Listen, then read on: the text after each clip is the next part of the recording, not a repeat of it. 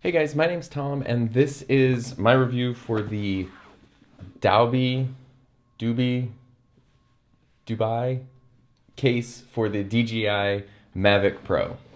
I've had this case for about 2 months now. I've used it a lot in that time, and I think that I'm qualified to give a pretty good objective review on the case and its pros and cons. Depending on which version of the Mavic you buy, it might come with a case from DJI.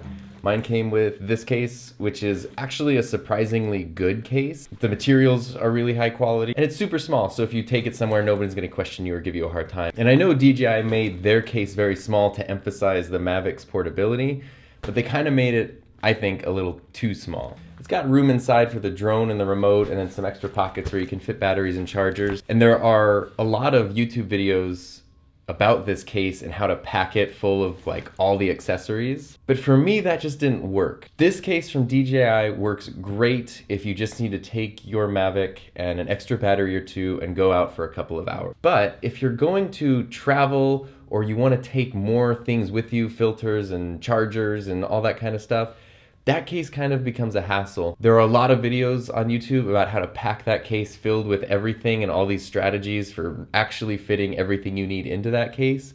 But that doesn't really work for me because what I need is something that's quick and efficient. I don't want to have to stop and like carefully unpack all this stuff that has been stuffed into this bag. And when I'm finished using the drone, I don't want to have to stop or make everyone wait while I like play this game of Tetris trying to get everything back into the case. So the reason that I chose this case specifically was because it kept that small size. It's pretty durable. It's not a hard case, but it's a pretty hard material. And it had the largest number of practical and usable compartments for the drone and all of the accessories you might need. Okay, so here's the case itself. If you want to compare it to the DJI bag, there's kind of a size comparison. It's definitely bigger, but not really by much, and it's still relatively small. There's a comparison to my hand, so it's, you know, 2 hand sizes.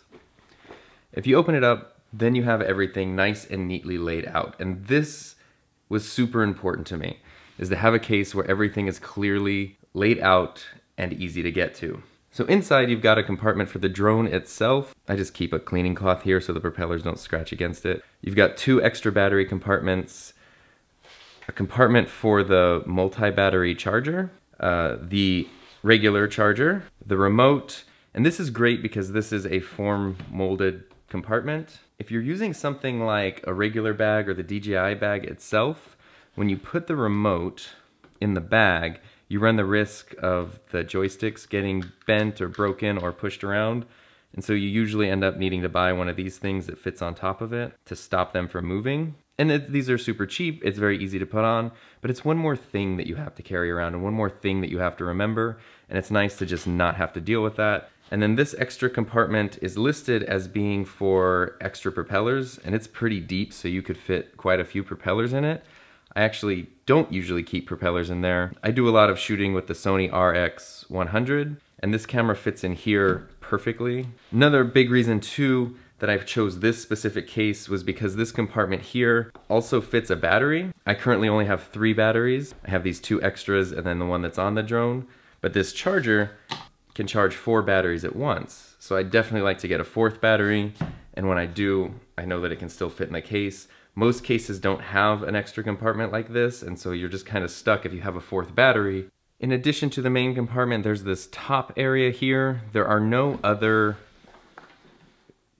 pockets or compartments on this case. The great thing though is that the top is kind of concave, so there's a decent amount of space in here, which means you can put things in this top compartment and they're not going to come down and be pressed against your actual drone and the valuable equipment.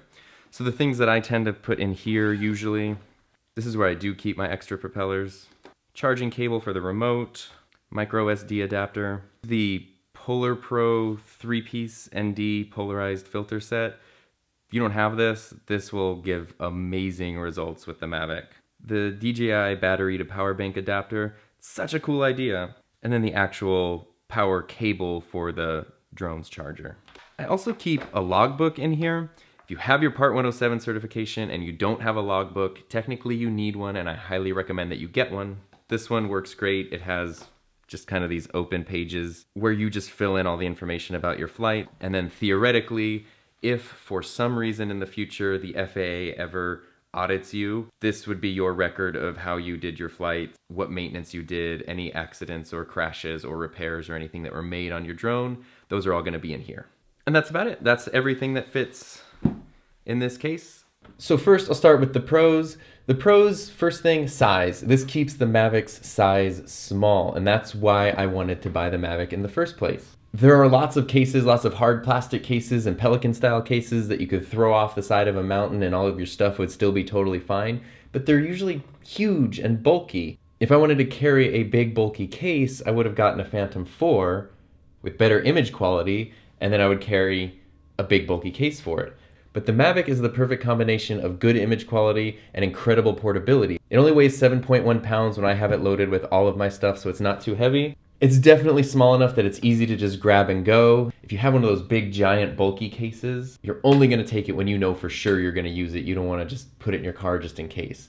This is an easy thing to just grab and take with you if you think there's even the smallest possibility of using your drone, which is great because that helps you to use your drone more because you tend to have it with you more. The second pro that I'll mention is the fit.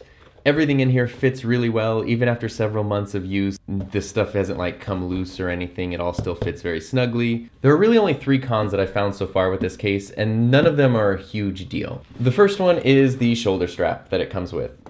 Good part, the latches are made out of metal, but they're still kind of small and flimsy, and the strap itself is really thin, so when you wear this, it kind of digs into your shoulder a little bit, and it's not super comfortable. If I were really gonna go on a long hike or something using the shoulder strap, I would definitely get a different strap for this.